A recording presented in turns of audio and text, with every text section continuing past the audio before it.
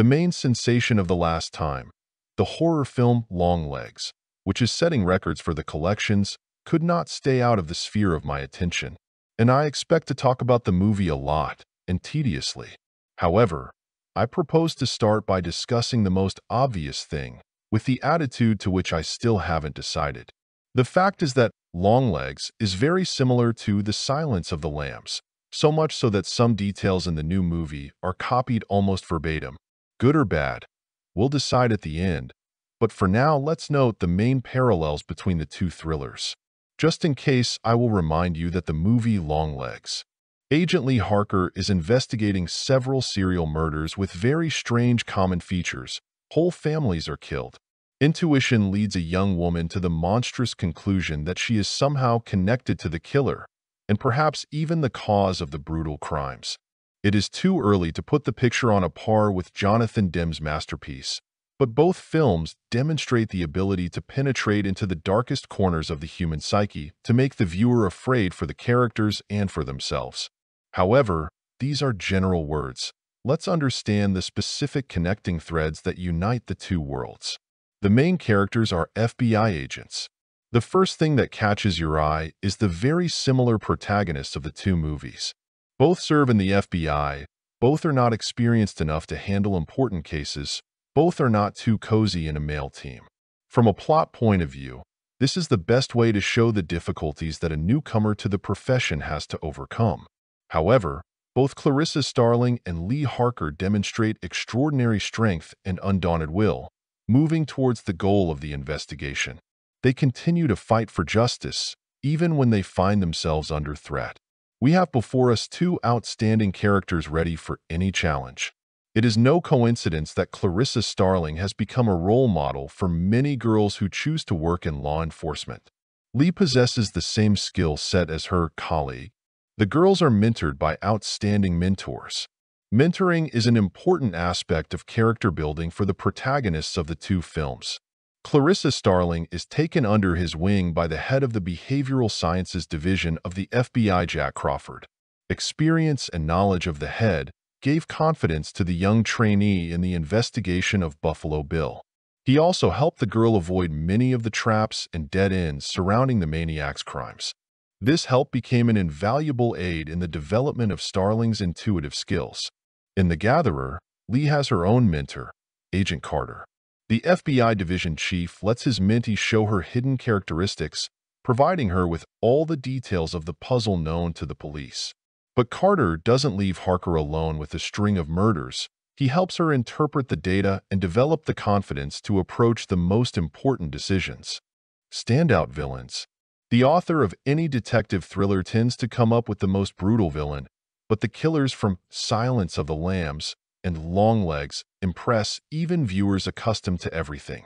Hannibal Lecter demonstrates a special, intelligent evil. He is well-bred, has exquisite taste, he has a brilliant education and has experience as a surgeon. But, on the other hand, he is a skillful manipulator, a cruel cynic, and a cannibal.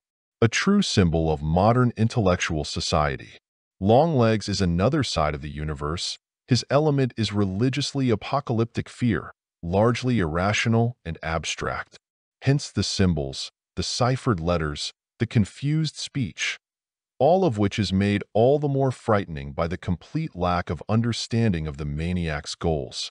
At the same time, he knows how to manipulate people as well as Lecter. Getting entire families to kill each other is worth our awe. Victim detection. An extremely important part of the general atmosphere of horror become in two movies scenes of detection of victims. In The Silence of the Lambs, Starling finds a body mutilated to the point where even seasoned police officers are shocked. The viewer immediately becomes clear how cruel the maniac is and how much this investigation will hit Clarissa's psyche. Each new victim is another detail of Buffalo Bill's past and a new step leading to the basement of his mind. Starling plunges into the darkness of the monster's mind, and by doing so makes the viewer watch with bated breath. Lee Harker is equally shocked to realize how strong the manipulation skills of the target are. It's hard to get one's head around the level of outside influence driving one to kill one's own family. Both monsters sow fear as they demonstrate their atrocities. but the higher the stakes in the investigation. Frightening clues. Both movies tenaciously hold the viewer to the screen with the sinister clues left by the villains. It may seem that these are just made-up facts saved to advance the plot, but the trouble is that in reality maniacs are as greedy for fame as they are in the movies. So the gifts that Hannibal sends to Clarissa, including her head, can very well be seen as realistic plot moves. The purpose of such clues is an attempt to draw the investigator deeper into the mad world of the killer. Well, and to scare the viewer along the way. In Longlegs are letters to the police and postcards personally Lee. By them the Ripper intends to bring Harker out of himself and return to his bosom voluntarily. In addition, we should not forget about the mysterious metal balls hidden inside the dolls. Also a kind of guiding thread leading to the discovery of the terrible truth. Escape of the villain. According to all the laws of dramaturgy, in both films, violent criminals at some point manage to escape from the clutches of the police and disappear. In Silence, this happens in a brilliant scene of Lecter escaping from a cage under the watchful eye of security. The ingenious plan, which worked flawlessly, reminds the viewer of just how cruel and calculating a mind Clarissa is up against. Now he's on the loose, and anything is to be expected. The Longlegs also manages to escape the trap organized by Lee and her team. This escape, the chances of which were very small, raised the stakes, added tension, showed what a slippery opponent Harker got. And most importantly, in addition to the new victims, the detectives themselves are now in danger. Childhood trauma. Both main characters, although they work for the FBI, are in fact vulnerable individuals with unhealed childhood traumas. Starling is haunted by the memory of the slaughter of lambs that came to her attention at a tender age. It is this silence of the lambs that drives the agent to search for the kidnapped girls. A seemingly insignificant detail from the past, but it gives depth to the character, demonstrates her insecurity, and moves the movie from the genre of the usual thriller to the category of psychological.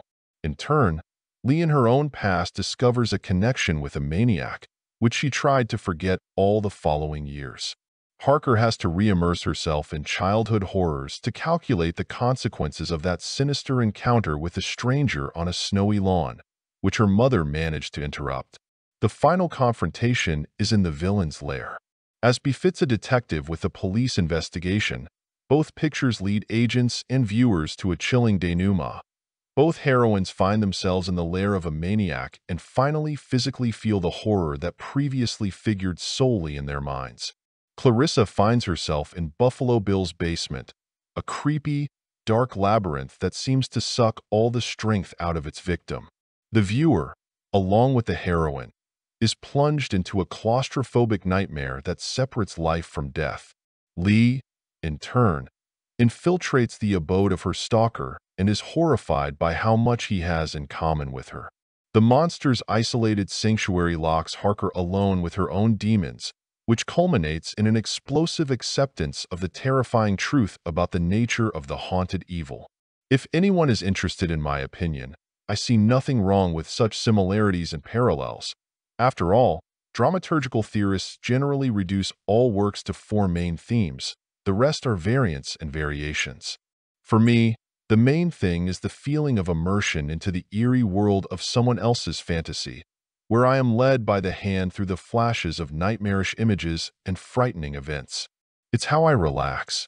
So Longlegs, I am satisfied with, perhaps even will occasionally revisit, just as I did The Silence of the Lambs.